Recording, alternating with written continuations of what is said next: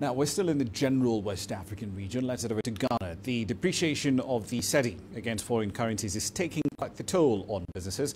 The local currency over there is weakened by 11% against the American dollar, and that was just in 2018.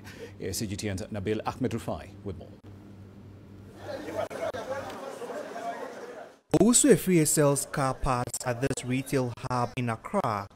He relies on imports from Europe and China, but Owusu says a percentage plunge in the value of Ghana's cedi against the US dollar in 2018 means the goods he buys are now much more expensive.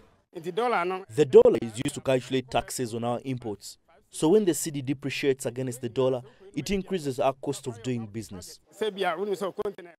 Owusu and other dealers say they are forced to pass those higher costs on to customers. Car parts dealers have been charging higher prices since January, but they say business has been slow as a result, with many consumers no longer able to afford their products. The value of the cedi against the dollar hits all-time low this month.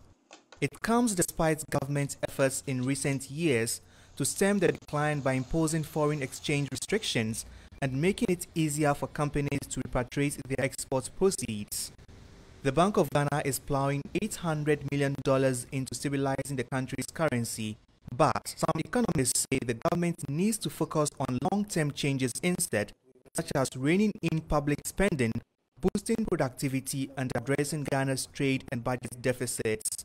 If we don't fix the economy in terms of our long-term, policies to tackle the fundamentals of the economy, pumping $800 million will still get us back to, depreciation of the cedi.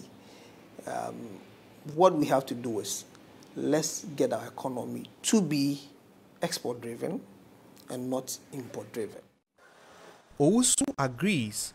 He, like many others affected by the weak cedi, says his business will continue to suffer unless steps are taken to bolster the country's overall economic fortunes. Nabil Ahmed Rufai, CGTN, Accra, Ghana.